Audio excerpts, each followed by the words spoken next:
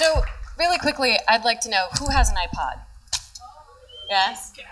So, have you listened to it on shuffle? I like to call that surprise pod. But, so, you know, hypothetically, it's pretty cool, because over the course of an hour, you can traverse, you know, continents and centuries worth of music. So my musical history basically reads like an iPod shuffle. I grew up studying classical music. I grew up studying piano, viola, voice. And I'm eternally grateful for this, because early on, it laid the foundation of music theory, which helped me to kind of delve from genre to genre as I grew up. So during my youth, two questions arose. The first was, even though I love all types of music, must I stick to just playing one type? And the second question that I found myself wondering was, you know, where's my creative voice in all of this? So I started out classically trained, and by 17, I was an award-winning coloratura soprano who'd sung with Frederica Von Stade. After that, I left for college, and I began touring as a hip-hop keyboardist for MC Lars. Just a little change of pace. And then that sowed the seed for needing to tour and play with other bands. And over the years, I ended up opening for Ty Segall, Akron Family, Zion I, Ray LaMontagne, Mary Chapin Carpenter, Jackie Greene, and the Punch Brothers, just to name a few. Thank you.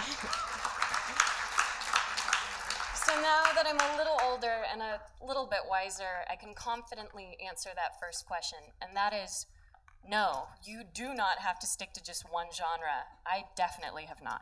I've gone from classical to hip-hop, from punk to folk, but, you know, in each of those genres, I realized, you know, my creative voice wasn't really within one of those genres. It was somewhere else, but I wasn't sure where.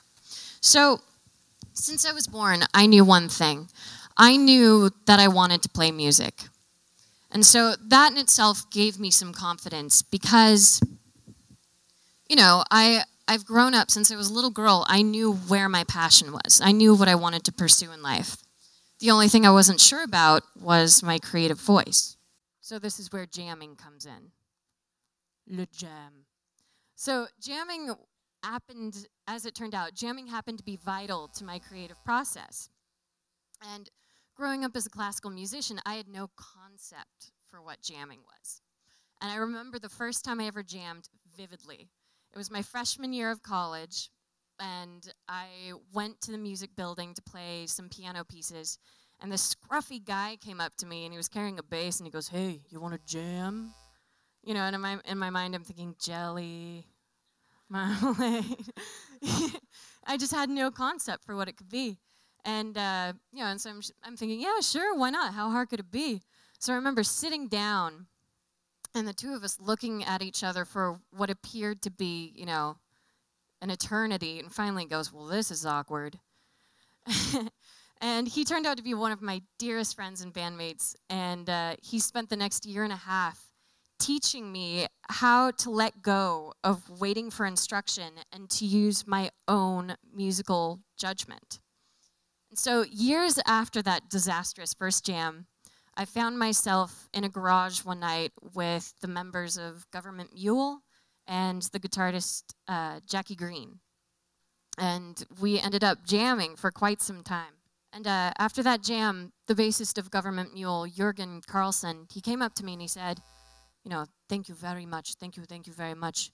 I want you to know something. I said, what? And he goes, never lose your vision. And I remember thinking, vision? What? What are you talking about?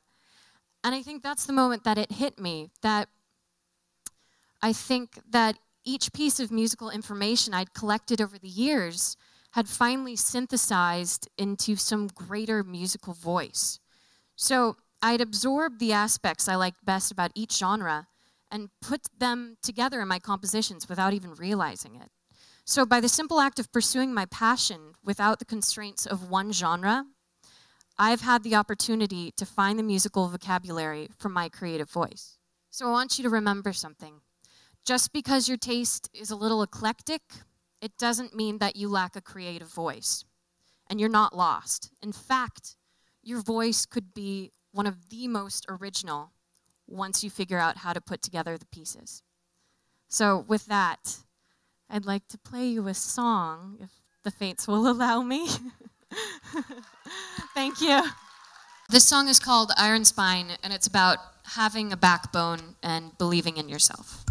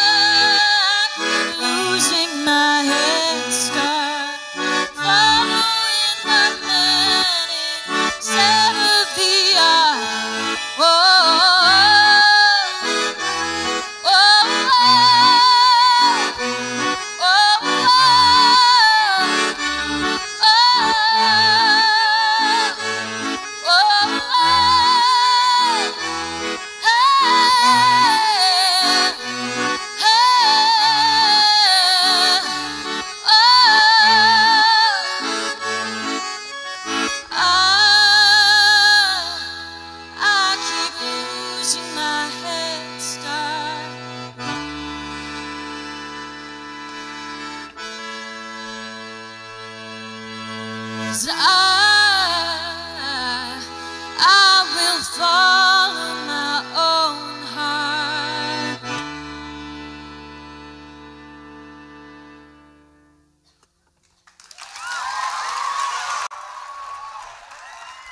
Thank you.